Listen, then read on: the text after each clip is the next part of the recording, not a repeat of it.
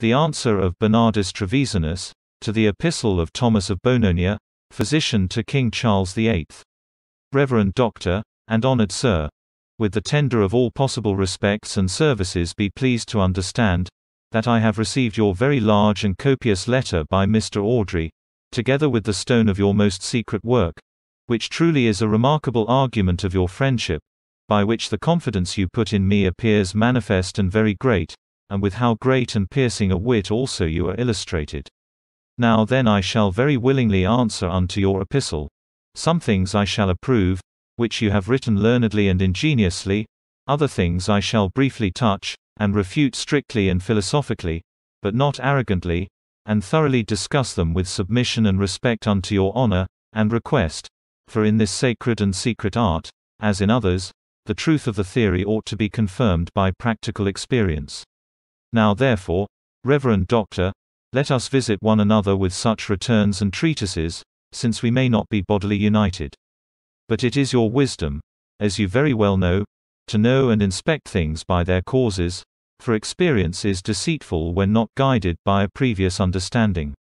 There is necessary to the students in philosophy, a strong and discreet meditation, that the work they undertake may be conveniently brought on to its utmost perfection, for contingent errors happen unto them who will fall to work, omitting or neglecting the judgment of a mental practice, which the theory frameth in the mind before the operations proceed to the composure of any work, for work must attend nature, and not nature follow work.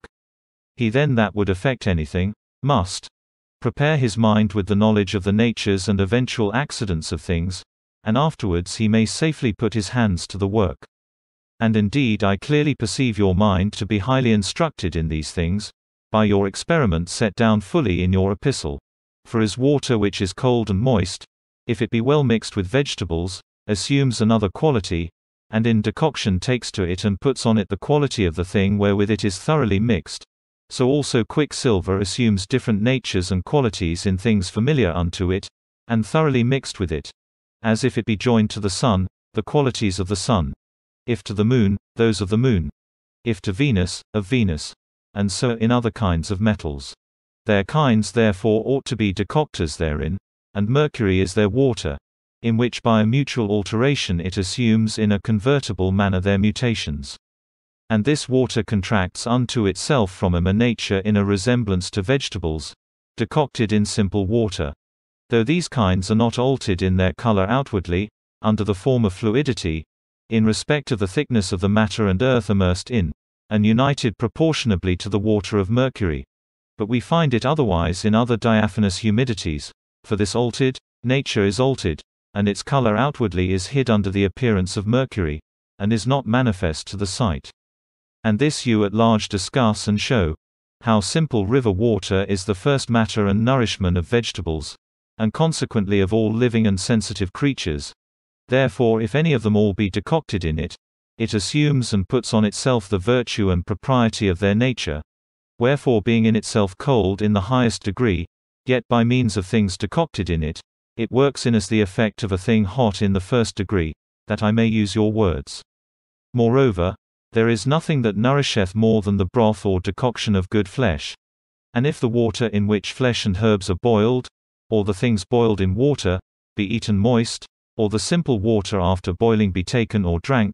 it hurts not at all, yea it will profit and help much, although before in its simplicity and nature it would have been hurtful. Now this comes to pass because that water is not such, as it was before.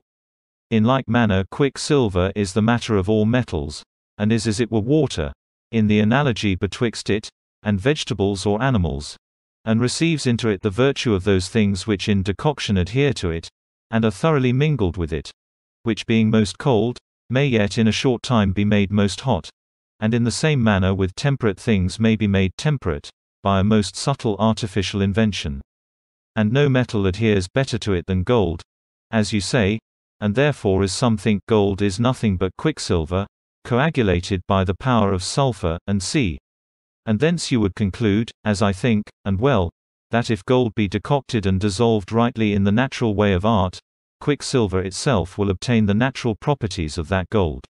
But the way of this decoction and solution of metals is known to very few, And it manifestly appears. For the cause of this solution is the moistness of mercury, restrained by the compactness of an homogeneal earth,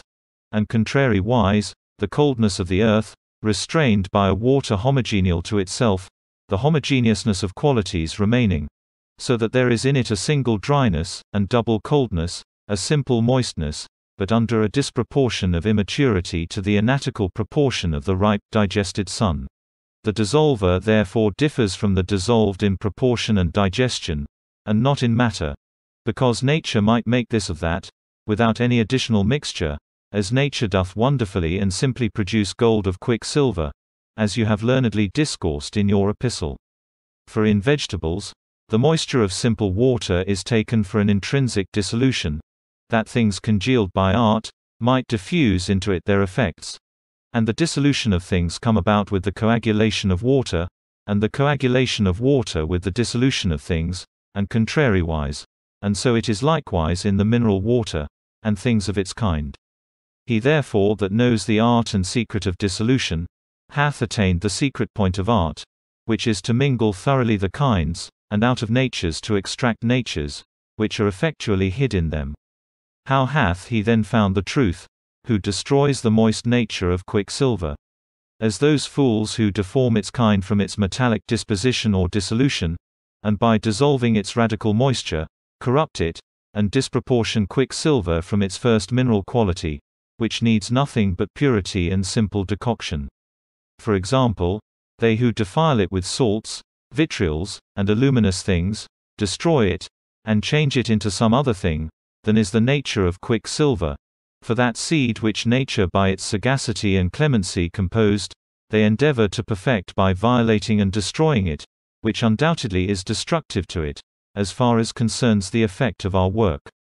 For the seed in humane and sensitive things, is formed by nature, and not by art, but it is joined by art, and well mixed. But nothing is to be taken from it, nor added to it, if the same species must be renovated by the procreation of its own kind. So the same matter must abide and continue, that the same form may follow, which it doth not otherwise. Wherefore, excellent doctor, false and vain is all their doctrine, which altereth mercury, which is the seed, before the metallic species be joined with it, for if it be dried up, it dissolves not. What then can it do in the solution of things of its own species? For if it be heated beyond its natural digestion, it will not cause nor generate in the metal-lined species a feverish heat as it were, and will impertinently turn cold into hot, and passive into active. And the error from thence will be incorrigible, and labor lost. For example, fools draw corrosive waters out of inferior minerals, into which they cast the species of metals, and corrode them. For they think that they are therefore dissolved with a natural solution, which solution truly requires a permanency of the dissolver and dissolved together, that a new species might result from both the masculine and feminine seed. I tell you assuredly, that no water dissolves any metallic species by a natural solution, save that which abides with them in matter and form, and which the metals themselves being dissolved, can recongeal, which thing happens not in aqua fortis, but rather is a defilement of the compound, that is, of the body to be dissolved, neither is that water proper for solutions of bodies, which abides not with them in their coagulations. And finally mercury is of this sort, and not aqua fortis, nor that which fools imagine to be, a limpid and diaphanous mercurial water. For if they divide or obstruct the homogeneity of mercury, how can the first proportion of the feminine seed consist and be preserved? Because mercury cannot receive congelation with the dissolved body, neither will the true kind be renovated afterwards in the administration of the art, nay, but some other filthy and unprofitable thing. Yet thus they think they dissolve, mistaking nature, but dissolve not, for the aqua fortis being abstracted, the body becometh meltable as before, and that water abides not with, nor subsists in the body, as its radical moisture. The bodies indeed are corroded, but not dissolved, and by how much more they are corroded, they are so much more estranged from a metallic kind. These solutions therefore are not the foundation of the art of transmutation, but the impostures rather of sophistically alchemists, who think that this sacred art is hid in them. They say indeed, that they make solutions, but they cannot make perfect metallic species, because they do not naturally remain under the first proportion or kind, which mercury the water allows in metallic species. For mercury is corrupted with metals by way of alteration, not dissipation, because bodies dissolved therein are never separated from it, as in aqua fortis and other corrosives, but one kind puts on and hides another, retaining it secretly and perfectly, so sol and lune dissolved, are secretly retained in it. For their nature is hid in mercury, even unto its condensation, of which they lying hid are the cause, inasmuch as they are latent in it, and as mercury dissolves them, and hides them in its belly, so they also congeal it, and what was hard is made soft, what was soft, hard, and yet the kind, that is, metals and quicksilver, abide still. He therefore who thus dissolves, congeals rather, and the corrupted species conjoined, receive their old form by an artificial decoction. Notwithstanding this dissolution makes several colors appear, because the species remain as it were dead, yet their intrinsical proportion is permanent and entire. So the Lord in the Gospel speaks by way of similitude of vegetables. Unless a grain of corn fallen on the earth to die, it abides alone, but if it die, it brings forth much fruit. Wherefore in him the flame of fire causeth melting, and dissolves the whole body to fluidity, and not to a separation. Because fire cannot flow, unless the air consubstantial to it flow, neither doth the air flow, unless the water be dissolved, nor doth the water flow, unless the earth flow, and contrariwise, as the earth is dissolved by the water, so on the contrary side the water retaineth the air, and congealeth it, and in the same manner ascending upwards, the air retaineth the fire in congelation, because the more fixed and fixing elements cause fixation, by acting together on one another, as earth and water, and in a contrary manner fire and air, act together each on other unto solution. But this solution is called a melting of the compound, and not properly a solution of it, because the parts separable from one another in the generation of the compound, are not dissolved, as is done in the third and truly philosophic solution, when the compound is dissolved in the manner aforesaid, and yet the parts abide unseparated, though separable, so that the virtue of the most digested elements may be extracted from things to be dissolved by the dissolver, that is, quicksilver, and the grosser parts in such a dissolution acquire some latitude of subtlety, because the body is turned into spirit, and contrariwise the spirit into body. Fixed things are turned into volatiles, and volatiles to fixed.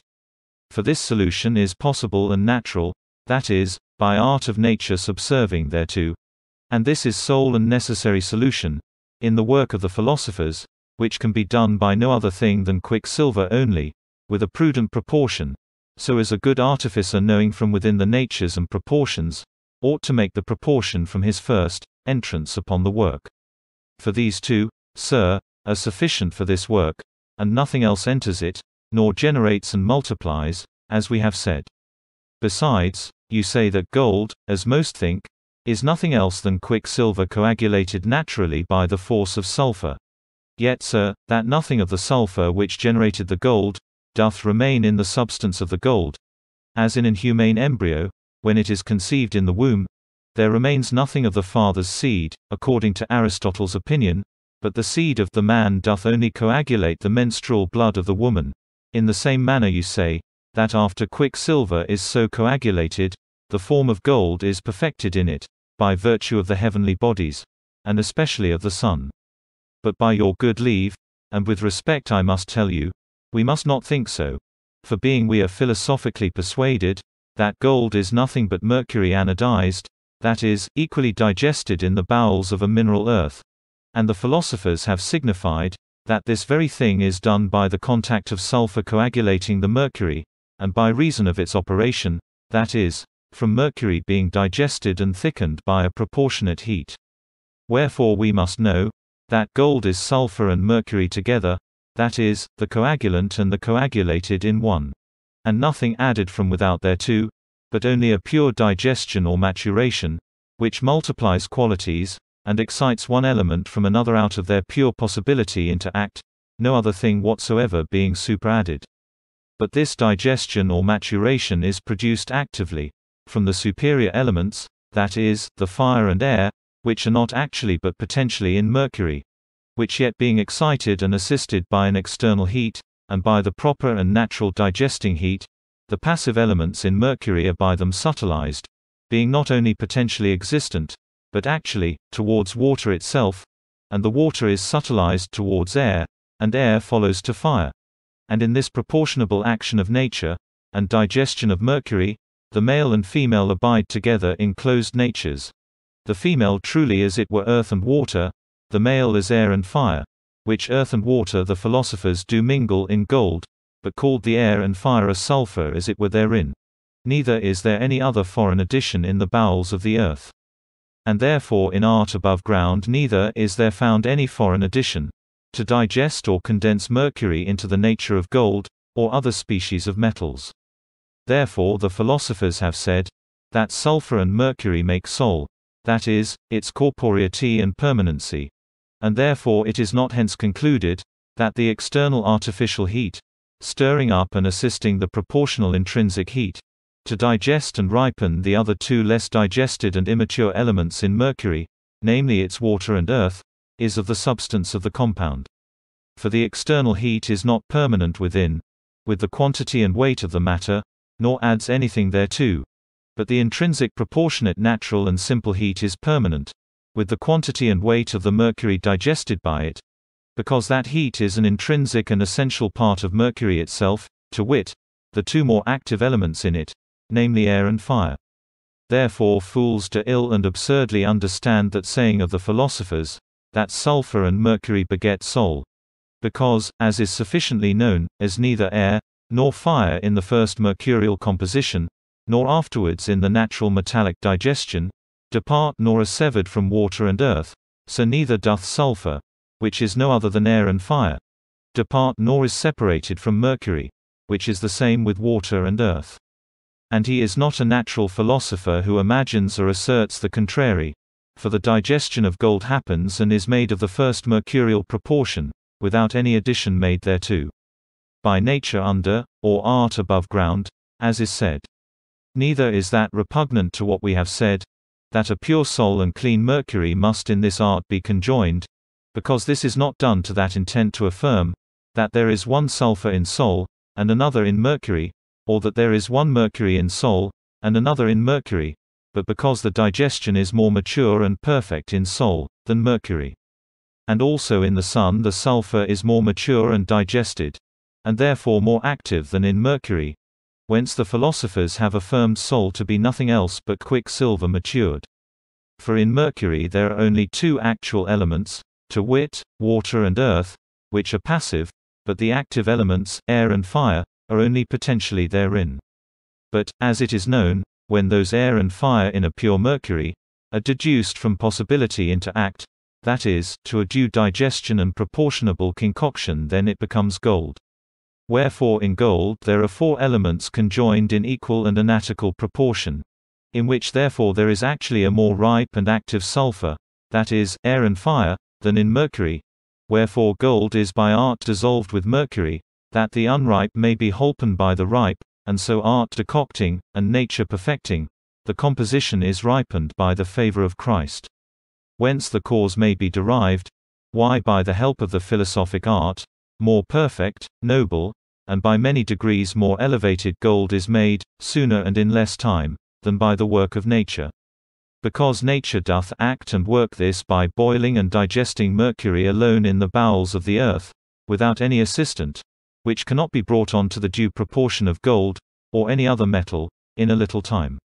But our art helps the work of nature, by mingling with mercury ripe gold, in which is a sulphur excellently digested, and therefore maturing and quickly digesting mercury itself, to the anatic proportion of gold, by subtilizing its elements, whereupon there follows by art a wonderful abbreviation of this natural work.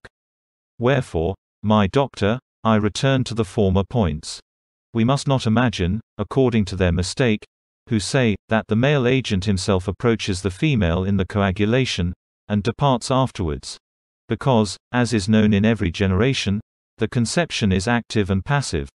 Both the active and passive, that is, all the four elements, must always abide together, otherwise there would be no mixture, and the hope of generating an offspring would be extinguished. For in every man, The masculine seed to the end of his life is called in him the agent, when it is first mingled with the feminine, and whether it be shed out, or consumed in him, nature for its fake doth vegetate, and is wonderfully increased and nourished, and makes to itself in the same man's loins the like specific seed.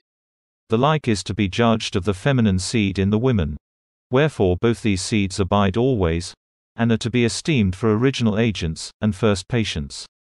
Yet there is a various or different nativity or generation of mixes and vegetables, for they are called simple mixes, which grow underground, out of our fight, or about the surface thereof, by the commixture of the elements alone compounded one with another, or from their first solution, because they grow not as vegetables, but how much soever of matter was compact and mixed in them, so much of their first weight is reserved in the same compounds. For example sake, how much soever at first a mass of some mercurial substance doth weigh in its mineral disposition in the bowels of the earth, so much weight of gold will abide digested therefrom. And the scoriae and feces rejected from it, will rather be diminished than multiplied, because they receive no nourishment. But there are manifold degrees of this first and simple natural mixture. The first is, the naked concretion and composition of the four elements, and that immediate, in which there is not yet any change made, or exaltation of one element into another, but a simple union of a symbolizing composition of them, persevering and abiding, of which sort stones are. The second degree follows upon the first, because from the aforesaid stones, minerals, about which we discourse, are generated, and the more noble subterraneous species emerge and arise from hence, because in these begin the action of elements, and their mutual transmutation, though their action is not in so great vivacity and virtue as in vegetables and sensitives, because they have neither growth nor sense, as we have said before. The third degree is that which comprehends precious stones and gems, because in them is found a perfect and complete action, from the virtue of the elements compacted and acting mutually, as I have declared more largely in my philosophy, where I have perspicuously manifested this third degree, together with the second, to be a mean betwixt the first and second composition of natural things. Then another nativity or generation is that which is not accounted to be of simple mixes, but compound vegetables, which are truly divisible into four kinds, or classes, as I have discoursed more largely in my other book which I sent you. For there are vegetables, but sensitives more especially, which for the most part beget their like, by the seeds of the male and female for the most part concurring and comex by copulation, which work of nature the philosophic art imitates in the generation of gold. No man can artificially perfect any humane seed, but we can by art dispose a man to a productive generation of his like, for the vital seeds are only digested in a vegetable manner by nature, in the loins of both parents, but we can by coition mix the parents' seeds in natural vessels, which copulation is as it were an art disposing and mingling those natural seeds, to the begetting of man. For example sake, the seed of the man, as more ripe, perfect and active, is by this artifice joined with the seed of the woman, more immature and in a sort passive, which seed of the man, because it actually contains in it the working elements, to wit, the air and fire, is therefore mere ripe and active for digestion. But the female seed doth more actually contain the undigested and passive elements, and which therefore are to be digested, as the earth and water, which being shed out and mingled together is the natural vessels of the female, no foreign thing being added thereto, but the external heat of the woman exciting and helping the proportionable inward heat of the man's seed. The active elements of the man's seed digest and ripen the feminine seed, and thence a man is generated, complete and perfect according to his nature. So it is in our philosophic art, which is like this procreation of man. For as in mercury, of which gold is by nature generated in mineral vessels, a natural conjunction is made of both the seeds, male and female, so by our artifice, an artificial and like conjunction is made of agents and patients. For the active elements which obtain the name of the masculine seed, are naturally conjoined with the passive elements, which are as it were the feminine seed, but herein the due natural proportion is always to be observed. Now this first mercurial digestion is called conjunction, in which the act riseth out of the possibility, that is, the masculine from the feminine, namely the air and fire, from the earth and water, by means of a pure digestions and subtilization of them. But the philosophers and ingenious artifices imitating nature, besides this natural digestion of the seeds in mercury, have by a most subtle invention made another conjunction and digestion, whence they have not generated simple gold only, but some other far more noble and perfect thing. For they commanded gold, in which the elements are more active, as the male seed, to be joined with mercury, in which the passive elements are existent, that it might be duly dissolved, excluding all foreign things, save that they used an outward heat, which by helping doth excite the internal natural heat of gold, to digest actively and ripen mercury. And so as a man is generate by nature, so gold by art, although notwithstanding their sperm and seed cannot be generated by art, because art knows not proportion of the mixture necessary to procreate seed, and in man it knows neither composition, nor mixture nor first proportion, nor the causes of subterraneous things, which flow out from the earth, where is the proper and natural place of their generation. But those seeds produced by nature are artificially conjoined, that out of them in a way of composition, that which is to be generated may be produced, in which both the seeds abide together well mingled, although Aristotle, as you write, seemed to think otherwise. Wherefore the masculine seed of mercury, or our sulfur, goes not away after coagulation, as some falsely affirm, and that this falls out in mercury, by the force of the sun especially, and that by its heat chiefly the form of gold is perfected, as some think in subterraneous places, yea rather by the force of the motion of its globe, or of its orb, and of the whole heaven universally, because the solar rays do only heat the surface of the earth, and not inwardly those its deep places, in which the generation of several kinds of metals is brought about, and neither do the influences of heaven, brought down by the rays, reach unto those lowermost parts, although the subterraneous motion of the elements proceed first from the motion of the heavens, and not from its rays of light, nor from their heat, nor other influence save motion. But how this comes about, and what is the cause of this motion of subterraneous things, I believe your reverence is not ignorant, and therefore I forbear it at present. Therefore the sun is not the principal cause of gold, or of its form, though there be a resemblance in names betwixt them. Because as the sun is hotter than the rest of the planets, so gold is hotter than any of the metals, with the like difference of proprieties.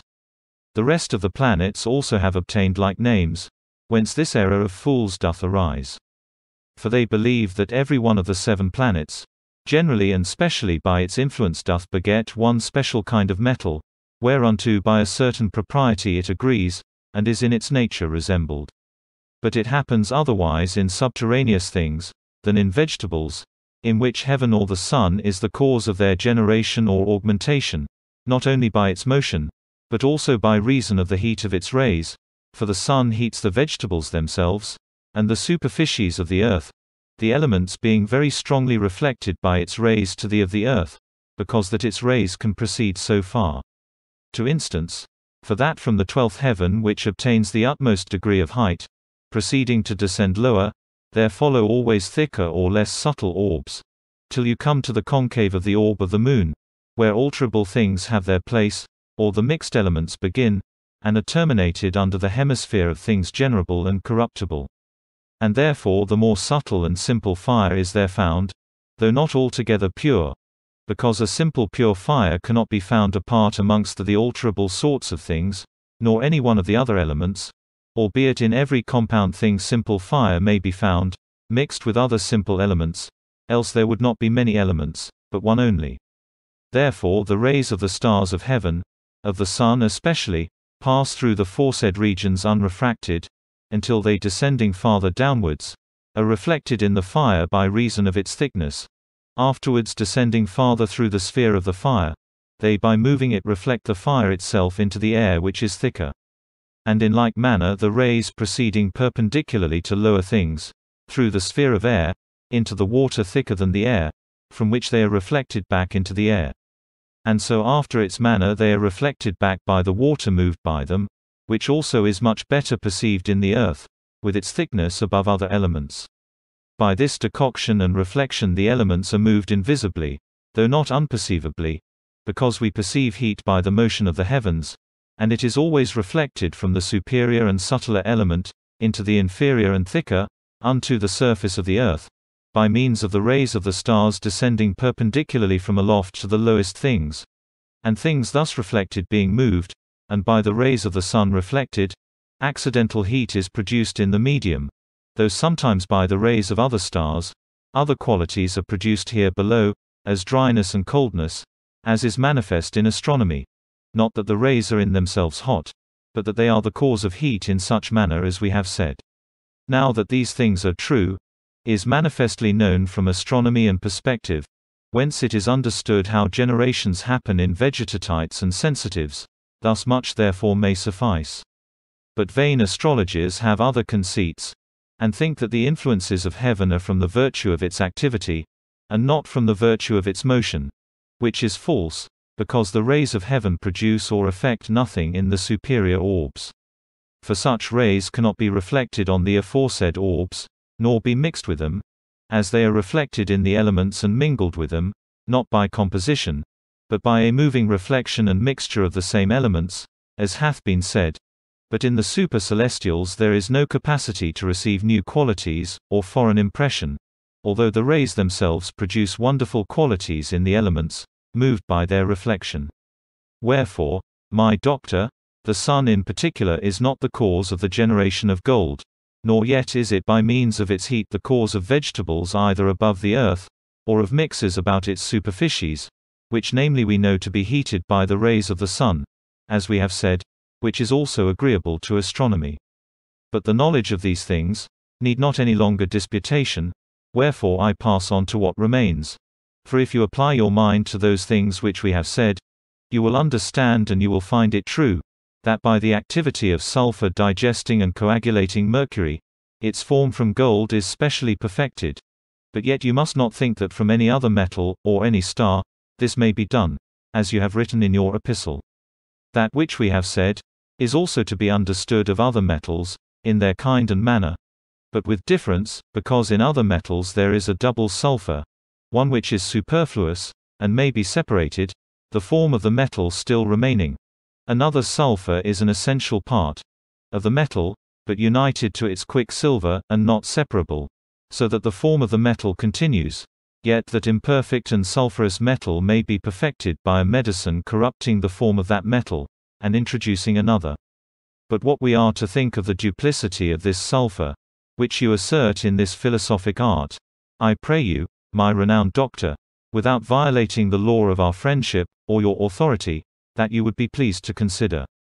This duplicity of sulfur is not so distinct in mercury coagulated into divers metals, that one of them should intrinsically and essentially appertain to the generation of the metal, and be esteemed an essential part thereof, and the other be ascribed to corruption. But there is in every metallic species, equally as in gold and silver, a simple and single sulfur, which is termed quicksilver, from the first mercurial composition, as hath been declared in the generation of gold. Because sulfur and quicksilver are nothing else but the four elements in mercury itself, so also proportionally disposed, as this or that metallic species requireth. But that which is reputed a second sulfur, and to be rejected, is a certain scoria and feculent part in the metals, contracted in the coagulation of the mercury, or a certain superfluity, which being unclean and impure, would not in the digestion of the mercury, endure a congelation to the form of a metal, because it was not of an homogeneal and proportionable nature of mercury, apt to be congealed and digested into a metal. But some philosophers have called this scoria, a combustible sulfur, because it cannot subsist, but vanishes in the testing of metals, or is separated from them into feces. And here I may bring this example: the blood in sensitives, and sap in vegetables, in their coagulation have several and different offices, because some parts of the blood have a conformity unto flesh, and therefore may be coagulated and turned into flesh, and retain the uniform nature of flesh, and obtain the name of flesh. But some parts thereof residing in the pores, are of a superfluous humour, which can in no wise be converted into solid flesh, and therefore are ejected by sweat and medicines, and separated from the true flesh. But in the sanguine complexion there are many fewer superfluities than in others, so we may conclude by way of resemblance, that it is in gold and other kinds of metals, that the purer or impure mercury, in its first coagulation, contained or contracted more or less superfluities, or natural impuritics. Wherefore the difference is made in the coagulation of mercury, which specifies and causes divers metals. And whatever mercury there is in any form of metal, is termed incombustible, and inseparably permanent, though in fixed bodies it is made volatile by art, yet by nature it remains inseparable in an elemental proportion. But what dross soever was contracted in the mercury, and mixed with it from the beginning, that is, in the congelation of mercury in its first composition, by heat digesting it to a metallic kind. And therefore it is by the test taken away from the mercury, that is, the homogeneous mercurial nature, and separated from the metallic kind as rejectaneous and heterogeneal. This is not properly called a sulfur, but a dross and certain superfluity, because sulfur is nothing else but a pure act of air and fire, warming and digesting, or decocting the earth and water in mercury, proportionable and homogeneous unto it. But the dross is that which in the first composition was not pertinent unto the nature of mercury, nor had a proportion to any metallic kind in the composition and digestion of the first elements in mercury. From these things it is known, that there are not in other sorts of metals any distinct or more sulfurs, than are in gold and silver, but one only, and simple sulfur, though there are in him more and greater superfluities, than are in gold. From hence the truth of your saying is known, that gold, of all metals, cleaves most unto mercury. Now this comes to pass by reason of the purity of both, because in him is less dross, dregs, or superfluity than in others. For everything doth naturally desire, by a through mixture and union, to be joined to a thing of like nature to it, and proportionable in homogeneity, rather than with a thing unequal and unlike to it, as we know. Like as water very easily and without contradiction is quickly joined to another water, with an identitive and uniting mixture. Now in gold there is nothing but mercury, therefore being there is in it little dross, which is not of a mercurial nature, as we have showed, there is therein no great resistance, but that a pure mercury may more easily adhere to gold and silver, than to other metals, in which many superfluities and dross do forbid and hinder other metals, or the congealed mercury, any contact, or through mingling with crude mercury. For those superfluities, as we have already said, are not of the first composition of mercury, nor of the same natural or proportional homogeneity, and if happily they be of its composition, yet they are nor of its proportion. For whatever is of anything's proportion, is not superfluous. Wherefore they cannot be inseparably thoroughly mingled, neither with mercury to be coagulated by art, nor with mercury coagulated, which in the nature of its mineralness is joined with them in the same kind of metal, being such dross is combustible by fire, and therefore separable. What wonder is it then as in those metals to which they are accidentally superadded, they hinder their natural commixion, and permanent union with coagulated mercury, or other crude mercury. For this very cause gold itself, though never so pure, can far more difficultly abide with, be joined and adhere to an unclean and drossy mercury, coagulated or not coagulated, than with a pure and clean one. Because a simple nature doth rejoice in the society of, and is perfected by a simple nature, that is like to it, and same with it in its first homogeneity and elemental proportion. But gold, as hath been said, is nothing else but mercury thickened by its proper digestion, and elemental action. Therefore albeit in the earth there be a difference betwixt gold and mercury in ripeness, because gold is more ripe than mercury, yet there is no diversity in their matter. Therefore whatsoever gold hath acquired by the digestion it hath unto maturity, mercury may acquire the same without any extraneous thing. But art to abbreviate and contract the work, joins gold with mercury, as is said, and out of two sperms it makes and generates artificially that same thing, which nature doth create in the minds of one actual seed, the identity of the matter being always everywhere observed, but not the same active power. And therefore as nothing extraneous to its nature doth enter this work in its first composition, so neither doth anything multiply it, which is not of the first temperament thereof. Wherefore some men think falsely, that the philosopher's stone may be composed of divers things, or of all things, and be nourished by them, instead of the aforesaid sperms, notwithstanding divers names have been imposed on them. Neither doth this philosophic work eat anything, or convert it into its own nature, which is extraneous, because it doth not vegetate. Wherefore though there be in the said philosophic stone, a body and a soul, or a spirit, it is not therefore vegetably animated as trees and plants, for this stone, as all minerals, is of the aforesaid first, and not of the second, or any superior intention or imposition. But trees and plants are of the second imposition, as vegetables are of the third, fourth, fifth, or last imposition, for mixed things in those four last impositions do vegetate. For in them the elements by many transmutations, and by being oftener alterated, are more subtle. Wherefore they are more active and perfect, though they are not more durable and permanent in their permixtion, because the elements in them are not of a fixed, but dissolvable composition, wherefore they take in their nourishment vegetably. But our stone, as also all the minerals, is of the first imposition, because it vegetates not, nor is vegetably nourished, but nourishment befalls it rather by apposition of a nourishment of a like nature to it, and not by vegetation. For example's sake, because, as is manifest by experience, out of a feminine seed, to wit, out of mercury put to it unitively, insensibly and by way of composition this philosopher's stone is nourished, but by means of a digestive heat. For it takes and assimilates its like unto itself, to be multiplied by way of apposition, and not vegetably. Wherefore it becomes weightier in quantity, and more active and perfect in quality. Neither doth fire or heat multiply this our stone, as its due nourishment, because it is not of its first composition, but heats it by an extrinsically accident. For how can flame or fire multiply the stone itself, or make it of itself more weighty, when it cannot be fixedly and permanently mingled with it, nor is not of its first composition or form? Nothing therefore nourishes and multiplies the said stone, to the generation of the same form, except the feminine seed, which nourisheth it by means of heat, and nourishes it not vegetably, but by way of apposition and commixion. He therefore who thus multiplies and nourisheth it, shall not err, because this multiplier and nourisher is turned into the same kind. A man may indeed increase the stone and its weight by extraneous things,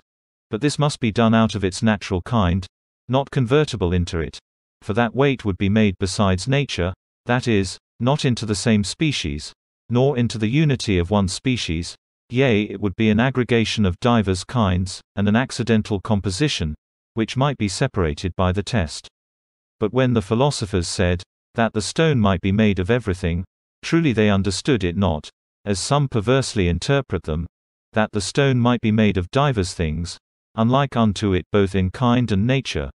or, which is more absurd, that it might be multiplied by a flame ministered to it from without, for this reason especially, because fire and its flame may by a certain production arise out of everything. Now the refutation of this opinion is manifest from what hath been said before. But when the philosophers say, that the stone is made of everything, they mean, that it is made of the four elements proportionally equalized to one another by a due and natural digestion, out of which four elements everything that is generable and corruptible is made. Therefore by this similitude the philosophers say our stone is made out of everything, that is, out of every element, because if any one of them were mortified or destroyed, the whole proportion of the golden nature would perish, and its kind, and everything in whatsoever latitude and fort of alterables, is generated out of the four elements either actually, or potentially mixed. Yet it cannot be properly said of every producible thing, but of our golden stone, and other things equally mixed, that they are made out of everything. For this reason especially, because in those things which are not produced by an equal, but by an adequate proportion of the elements, all the elements are not actually existent, but in their adequate activity and passion. For some of the elements are therein either in an active or passive power, and the rest are therein actually. But in the philosopher's stone, which is gold, being it is a uniform work of nature, all the four elements active and passive are actually therein, and permanent in an equal proportion.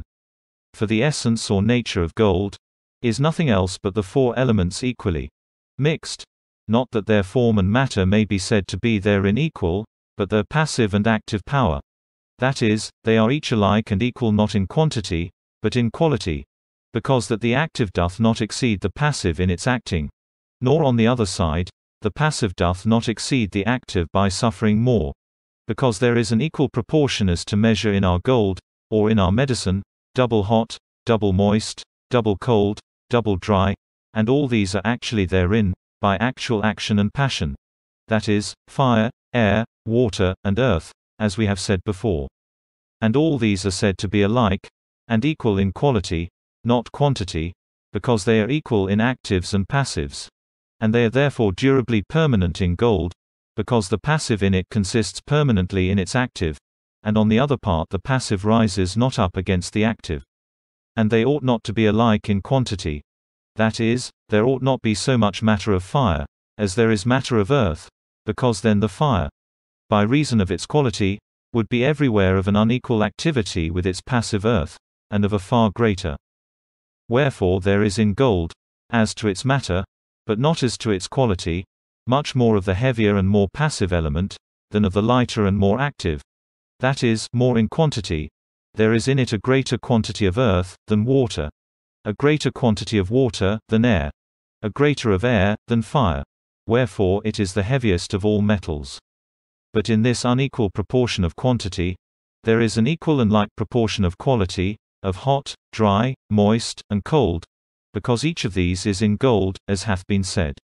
The cause of which weight is the permanency of the solidity of the earth and water, and the solution of an homogeneous water with the earth, because water dissolves in homogeneous earth. Also their intrinsically through mixture in their very least particles, is the cause of the weight. Because the water is well in gold, as quicksilver, suffers not the earth to have any pores in it, which is otherwise in other metals, in which pores are insensibly made in their congelation, because of the dross mingled in those metals all over, rejected by the mercurial nature and heterogeneous, whereupon their lightness results, which is nothing else but want of matter, and porousness of the same, as weight is nothing else but a solid addition of matter. Wherefore if there were in an equal commiserative quantity, so much of the solid matter of fire, as there is of the matter of earth, fire would be as weighty as earth. But the cause of the weight of Saturn, is its immature congelation, because it doth not yet reject the dross of its parts, whence pores are made in it, but the pure and impure abide through mixed together in it everywhere, as in the first crude quicksilver, in which the inspissation and coagulation is weak. For that cause, Saturn or lead retains the weight of its quicksilver, not because of the purity of its solid matter, but because of its immature coagulation or coction. Wherefore if in this work you would not destroy the fire and air, you must preserve in a distinct and like proportion the heat of the compound. But if you would not destroy the air and the water, then in the same compound you must cherish the humid. So in the same manner you may preserve the water and earth, or the earth and the fire, in the said work, by preserving rightly, and by the artifice of the philosophic skill, both the cold and dry. Because if you destroy any one of them, the proportionable form and kind of gold is lost. For this cause the philosophers say, our gold is made of everything, that is, of every element being intrinsically preserved in it, and actually compounding it. Wherefore all the elements are intrinsically in act or power, the principles of all compounded alterable things, and for that cause are said to be all things. Furthermore, my reverend doctor, for your credit's sake, you must understand the sayings of the philosophers according to the possibility of nature, and not according to the sound of words. For they have handled this holy and hidden art, and its secrets, under similitudes, fables, riddles, and obscure words, and have hid it purposely, that it might not be exposed to the unlearned, impious, and unworthy. Furthermore, that I may go on to other heads of your epistle, I understand the artifice of your stone to be a composure from gold, but from your writing I cannot apprehend it, because you set not down the first original of that composition. Therefore I shall not need to handle it more at large, till you instruct me fully and more plainly in its composition and operation, for I cannot neither believe that the elixir, or philosopher's stone, can consist of the signs appearing in it, and of the properties of the nutritive vegetation of the flaming fire, which you attribute to it, as I have openly showed in what I have said already. But when I received your work, and the gift of so great a secret sent unto me, I at once understood your unfeigned love, and free confidence in me. Wherefore for your friendship's sake, I reserve your stone with me, and keep it as a most acceptable gift, and shall write unto you more concerning it, when you shall declare it to me more manifestly. But whereas you say, that in your stone there are three, a body, spirit, and soul, which is manifest to you by your experience and work, the philosophers, when they said those three natural things were in their artificial stone, understood it by way of resemblance and experiment, for they called the earth, its body and bones, because it is an astringent compound, and restrains the fluid elements from their raw flexibility, having the fire also with it symbolically by its dryness, but they called the water and air, its spirit, because they are the elements that moisten and dissolve the earth. But they called the air and fire, the soul, because they ripen and digest the whole compound. And they named them thus, with resemblance unto human nature, because in a well-constituted flesh there ought to be bones to sustain the body, and likewise there ought to be in the flesh a vivacity of vegetable accidents, which are called its spirits, contrary to the errors of the pagan philosophers, who thought the vital spirits to be something distinct from the body compounded, and parts compounding it. So also there must be in humane flesh an informing soul, digesting in man the brutal acts, and to work in him the intellectual work. But we must understand it otherwise in our stone, in which the earth hath the name of the body, air and water obtain the name of spirit, neither is in it a soul but because it contains the air and fire, which I perceive well, you do perfectly understand. But the philosophers divided them in this manner, by a crude spirit, they extracted a digested spirit out of the dissolved body, and they had remaining a fixed mass of ashes to be farther dissolved, in which they found an incombustible and stony oiliness and gumminess, which they called the soul, which enlivens, unites, inserates and produces united natures, and in the spirit they disjoined the natures, so in the oil they reconjoined them. For our stone hath not an informing nature, as a vegetative or a sensitive, but it hath only a formed form, which form is the very elements themselves, because it is homogeneous.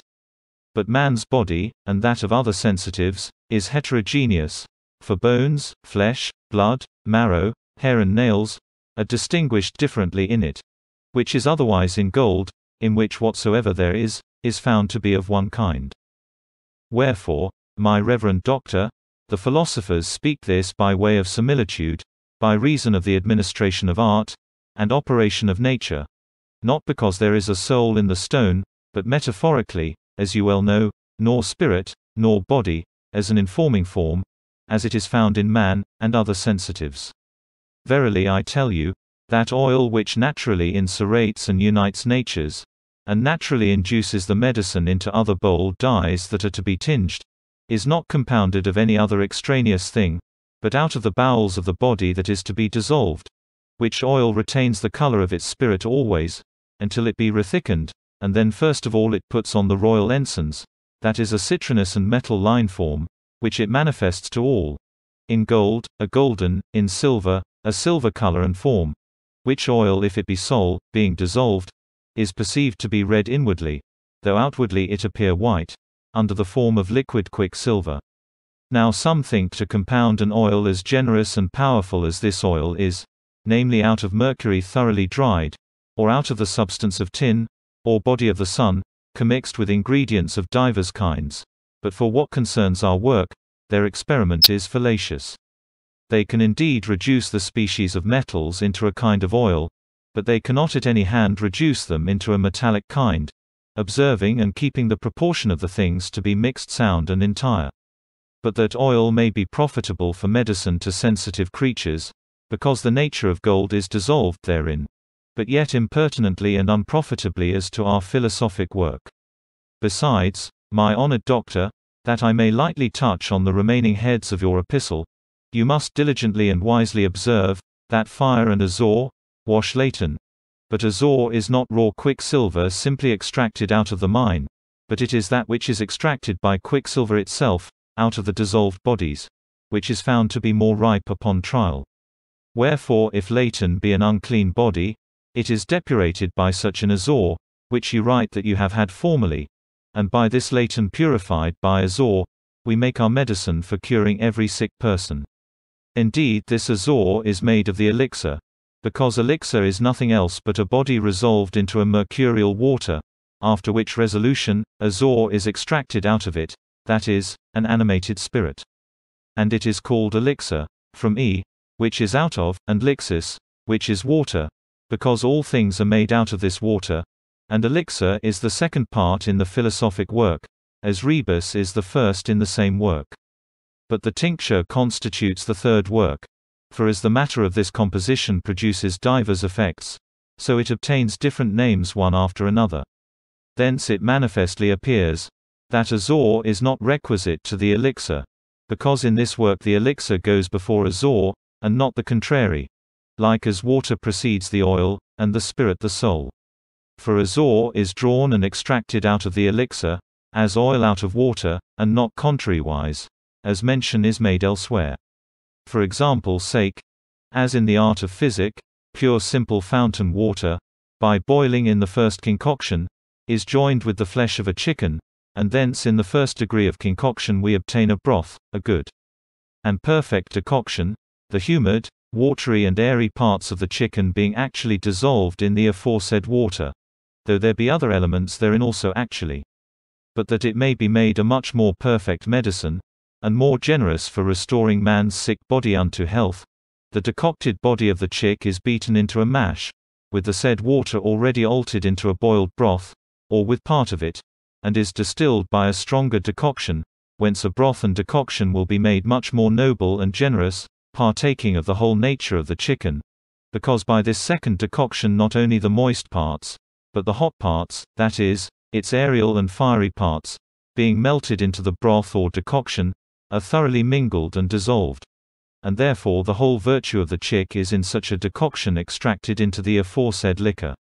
So it falls out in the philosophic work, because the crude mineral spirit, like water, is joined with its body, to dissolve it in its first decoction, whence it is called rebus, because it is compounded of two, or a double thing, to wit, of the masculine and feminine seed, that is, of the thing to be dissolved, though it be one thing and matter, whence the verses, rebus is two things joined, yet it's but one dissolid to their first seeds, the sun or moon.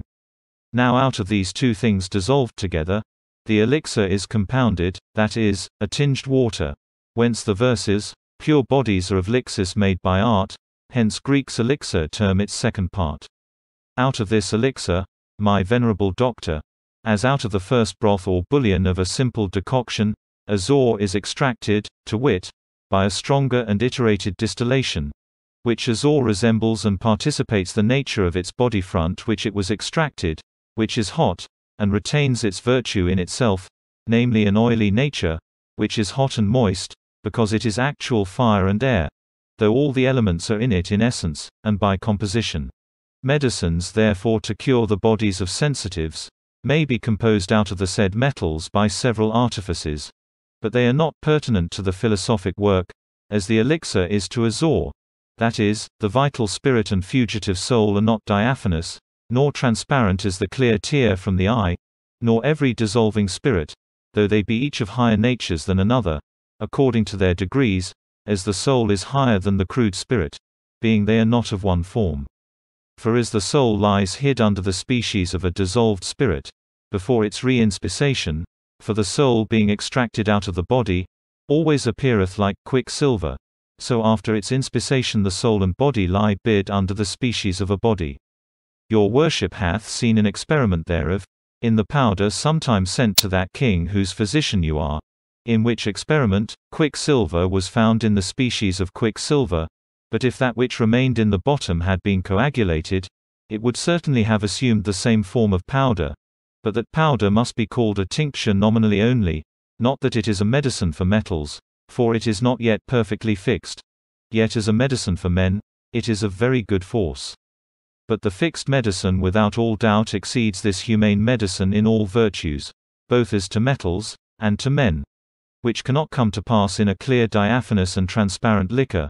because if the aforesaid elixir and azor, that is, spirit and soul, did appear in, and had a transparency, now the earth as to its proportion had left the water, and had been separated from it, which had thickened and coagulated its parts, causing an opacity in the elixir and azor, and making a congealable metallic form to consist.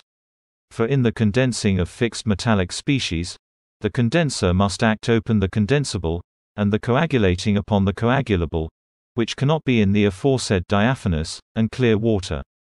But it happens otherwise in vegetables, in which a simple and diaphanous water is thickened by decoction into the vegetables themselves, which yet by the test of the fire dosh at length vanish and evaporate, because it is not permanent and fixed in its composition, because it had not with it an earth naturally homogeneal to it in its composition, as quicksilver hath, which earth indeed is the cause of permanent fixation in homogeneous things. Wherefore simple water cannot by coagulation be so fixed with vegetables, as mercury with metals.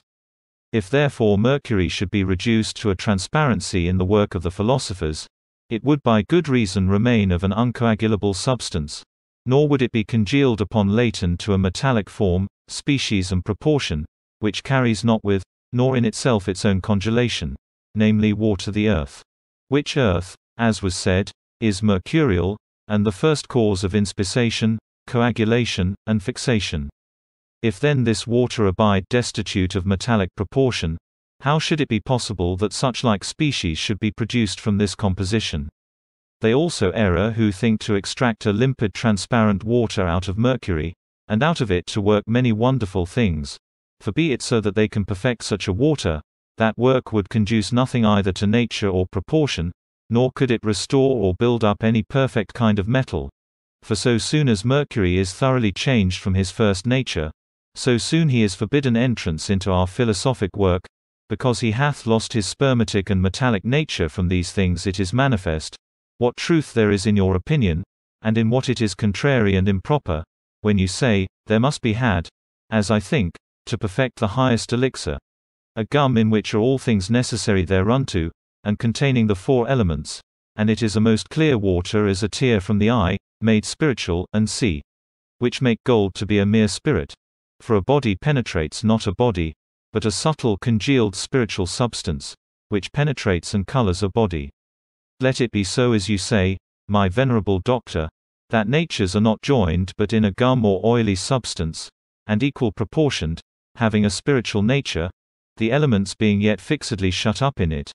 Unto which gumminess the whole philosopher's stone is at last reduced by insuration, under a gentle flux, after the manner of an insuration resembling all the elements, standing like copper and in the nature of copper, existing also in a subtle spiritual nature penetrating and coloring metallic bodies. For this stone in the sublimation of the first crude body, hath not lost its kind, namely of the same spirit, neither yet in the perfect and great gum doth it lose its first nature.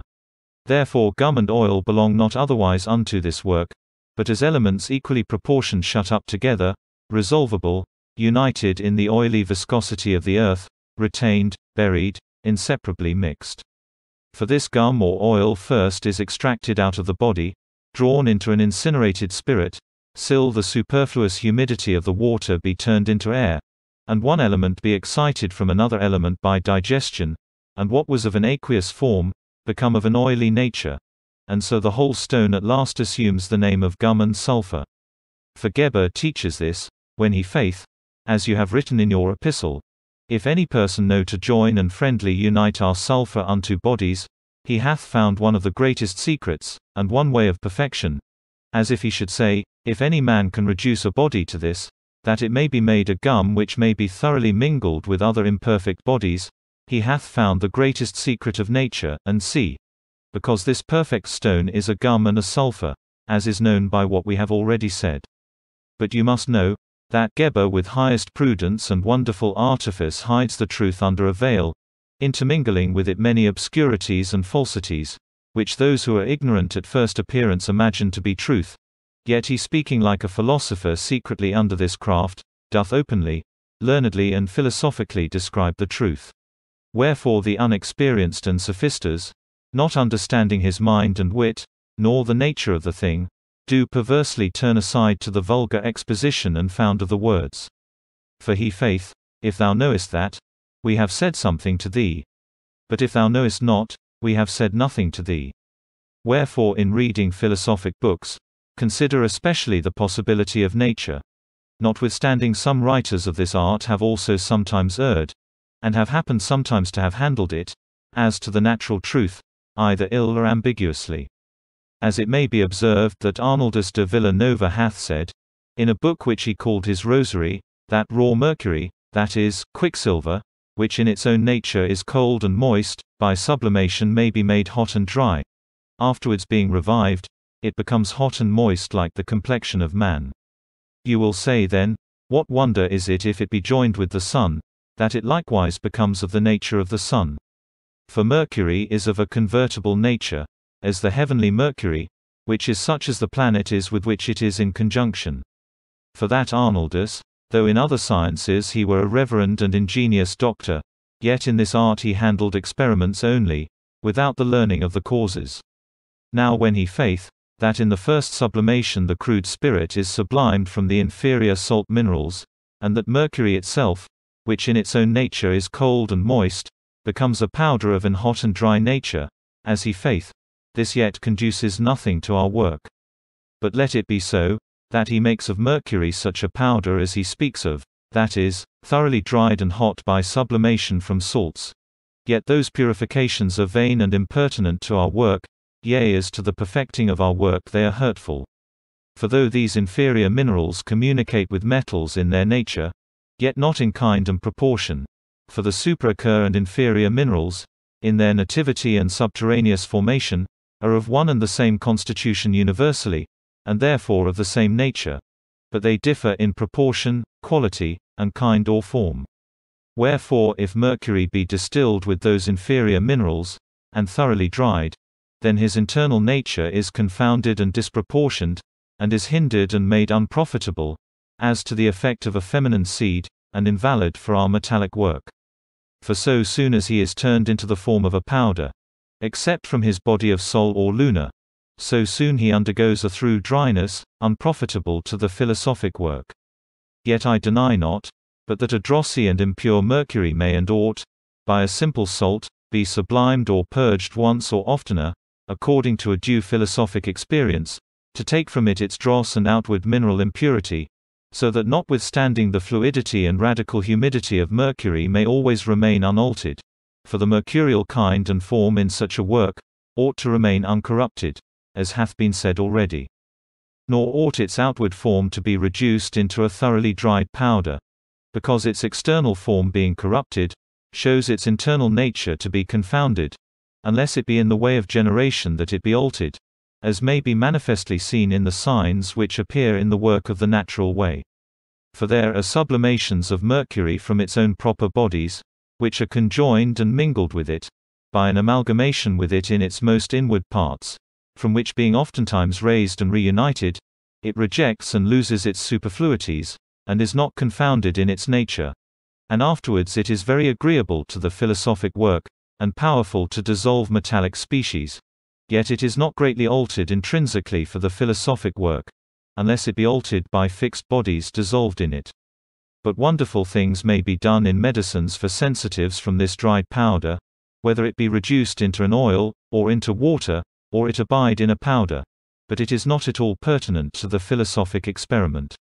And therefore it must be universally noted, that so soon as mercury is turned into a powder, of whatever sort, contrary to the nature of its body to be dissolved, so soon will it be unprofitable to the philosophic work. There are certain deceiving sophisters, who by joining Venus to it, or adding other species, make a sophistic work. That is, they give unto imperfect copper a color, but not natural. They induce indeed a kind of an apparency, but not a true nature, that is, transmutation, like as he that paints a dead image, or composes a statue of wood, which appears only, but is not. And as much as a living differs from an image and picture, so much differs their work from the philosophic. Hence this mixture perseveres not in the test of the fire, though it be mineral, because nature attracts it not from a proportionable digestion, nor hath art vehemently decocted it to an alteration of the mixed natures. Wherefore that copper appears to be superficially only, and not permanently and intrinsically tinged. Wherefore we must not adhere to the experiments of deceitful sophisters, because the truth of the natural art confutes this sophistic work, and shows it to be false. And if you will instance farther, and say, that as the said Arnaldus by sublimation purged away the dross of mercury, and dried it in its nature, So also, as you say, he by reviving it, moistened it again, and made the mercury itself hot and moist, and in its nature conformable to its body. This hinders not, my reverend doctor, nor refutes the truth of the philosophic art, yea rather an error appears in the natural art. For, as is manifest, Arnaldus doth teach, if you regard the found of his words, that mercury thus thoroughly dried, is revived by hot water into which it is cast, and he faith that it is made hot and moist, when it was first sublimed hot and dry. But what true philosopher would say, that mercury or any other metal, is changed in nature and internal quality by simple water, however hot or boiling, or that it could thence acquire its natural humidity, and so be revived? Therefore mercury in this revival acquires nothing, because common water neither decocts nor alters it, because it neither hath entrance nor ingress into it, and that which neither hath entrance nor ingress, alters not, because everything to be altered, must first be thoroughly mingled. For indeed such a water may wipe away from it some superficial dross swimming upon it, but cannot infuse into it a new quality. For what nature soever mercury reduced into a powder, and mortified by sublimations, retained, such nature altogether it retains revived by water. Now this I would have to be spoken in honor and respect unto the said Arnaldus, but I contemplate and defend the truth of nature and experience. Furthermore, honored doctor, that I may by this my answer satisfy your epistle, and put an end thereto, I humbly entreat you that you would take in good part, and favorably bear what I have written, not by way of confutation, but disputation. But if I have answered anything that offends you, take it yet in good part and favorably, or signifies it to me in writing, and I will satisfy you to my power, as the most true doctor our Lord Jesus Christ, the Son of God, blessed for ever and ever, shall give and teach me. Thanks be to Christ.